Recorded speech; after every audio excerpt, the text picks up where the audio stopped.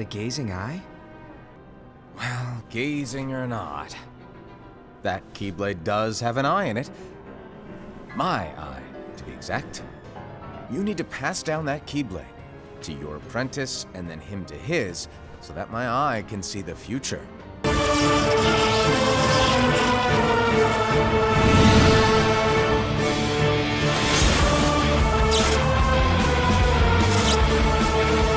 There is a dark, unknown future that awaits us after the advent of Kingdom Hearts through ReMind. The rise of Yozora, the survival of the Master of Masters, and the loss of Sora. In the wake of all this, two very interesting, creepy, and dark theories have been given life due to wild tangents of discovery. With that being said, open your mind a bit into the fifth dimension as I find a way to combine these two theories into an extremely wild endgame that has taken a life of its own. What's up guys, it's HMK once again with another Kingdom Hearts 3 ReMind theory that deals with the future of Kingdom Hearts and yes, Verum Rex. This theory is going to go off the rails quite a bit and I had a lot of fun with it. So if you're down for that, be sure to like the video, share, most importantly subscribe to HMK for more Kingdom Hearts content every week. With that being said, be brave and let's dive directly into the darkness. So when it comes to these two theories, they are the Sora corpse theory and the Sora gazing eye theory. I'm going to give you a TLDR on both in order to set you up for this grand theory, but first I gotta let you know where these came from. The corpse theory was given life thanks to Noctis is my king,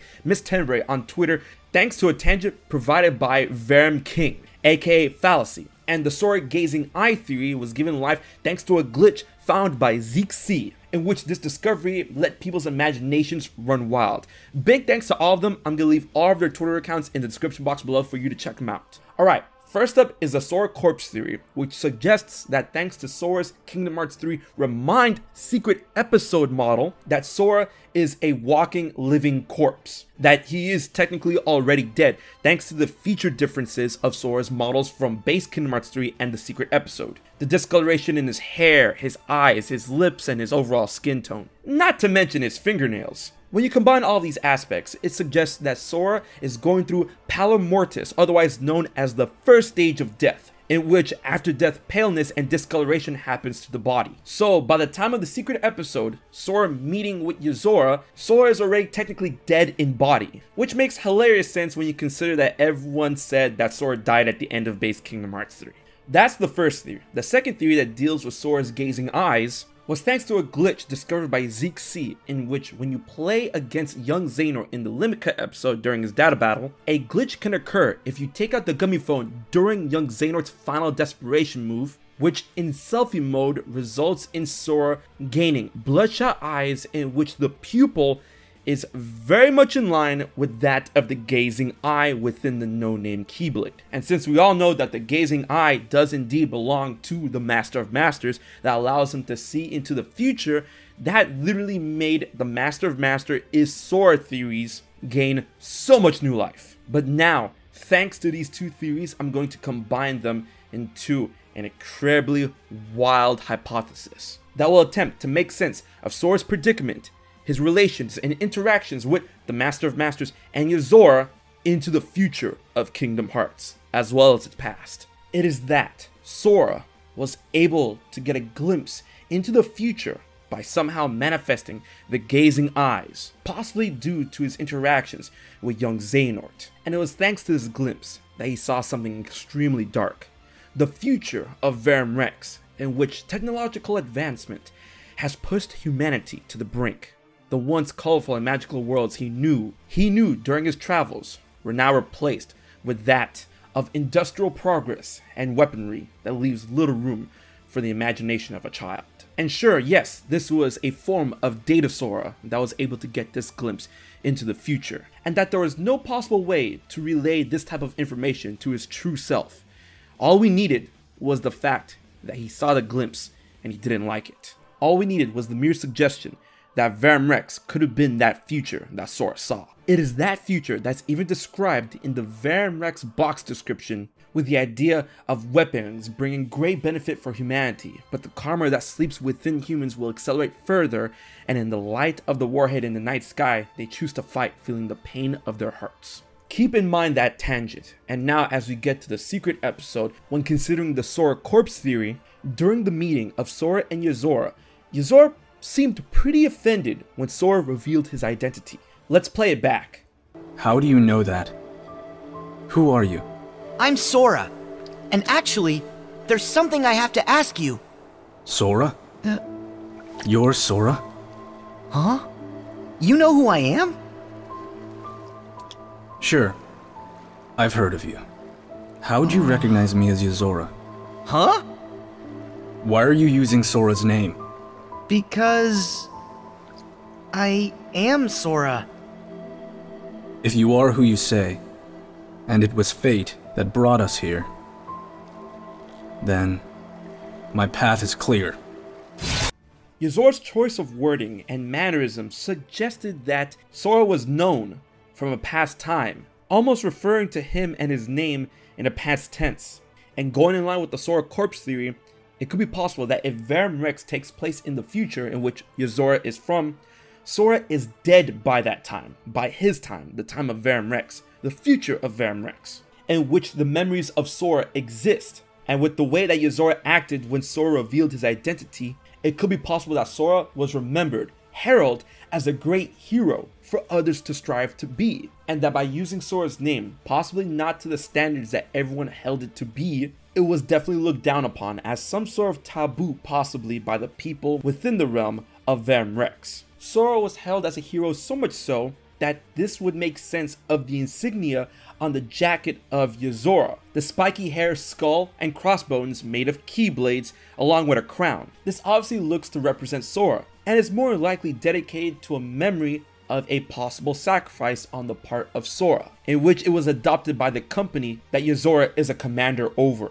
and that the true fate on what brought Sora to Yozora is of course for Yozora to save Sora, and now we know why. Yozora was given a mission to save Sora, who had been long dead, by the future that is Verum Rex, where he's from. And to Yozora, he had to try and save Sora by restraining him by force. If Yozora were to win, then Sora becomes crystallized and preserved, keeping him from truly expiring. But if Sora wins, then Yozora's powers aren't needed quite yet, as Sora's victory would tell Yozora that Sora isn't ready to die just yet, and that the point of time in which Sora and Yozora met wasn't the true point in time in which Sora was going to die, hence why his powers aren't needed yet. But this isn't where the theory ends. Now we must dive into other branches. It is quite possible that Sora's appearance, that will give him the guise of a corpse, is due to spending too much time in the final world, as someone who spends too much time there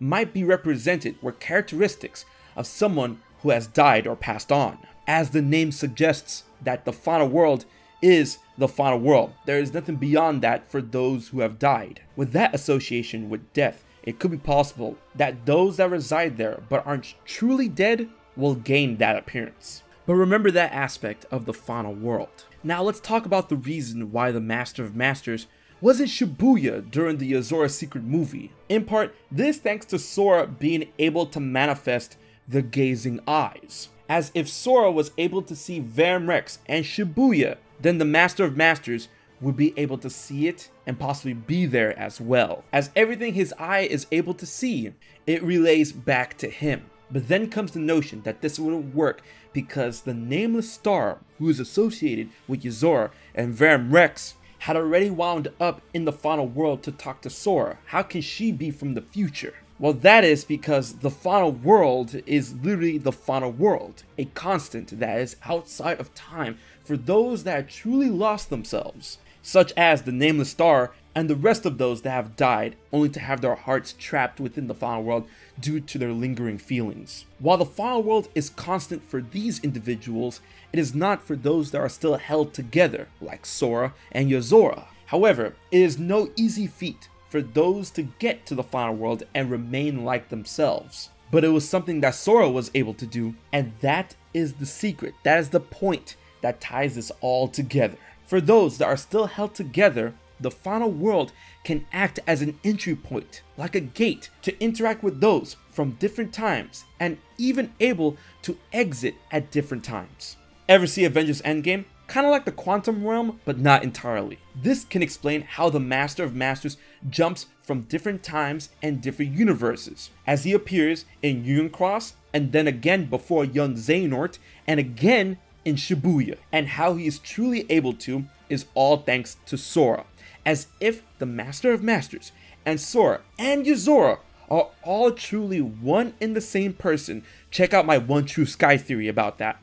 Then they both, Master of Masters and Yozora, use Sora as a conduit, a portal, to enter and exit their times through the final world. We've seen that the Master of Masters can even enter the final world in Melody of Memory. Thanks to Sora going into the final world at his point in time in Kingdom Hearts 3 and evidently being trapped there, the relation and connection between Sora and the Master of Masters allow him to enter the final world, since he's already there, and exit at these various points in time. And this even spills over into Yozora, as in his case, he stumbled upon the final world thanks to his connection with Sora, using Sora as a conduit, although he is from the future. We even get the idea when Sora's Station of Awakening lights up below both of them. So it's Sora being trapped in the final world at his own point in time. He is able to act as a portal for those connected to him in a very drastic way, from both the past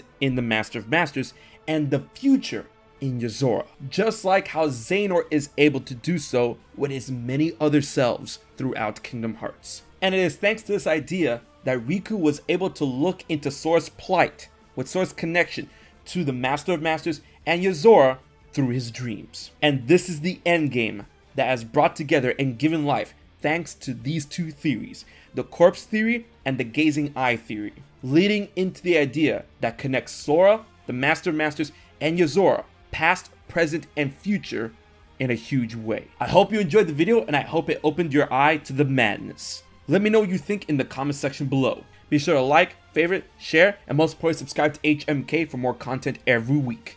Big thanks to my Patreon supporters for helping making this video happen. If you want to find out how you can support HMK for just $1 a month, you can check out all the info in the description box below. Alright guys, until the next message from the 5th dimension, this has been HMK, and I'll check you guys later. So you haven't subscribed to HMK yet? Don't piss Xemnas off.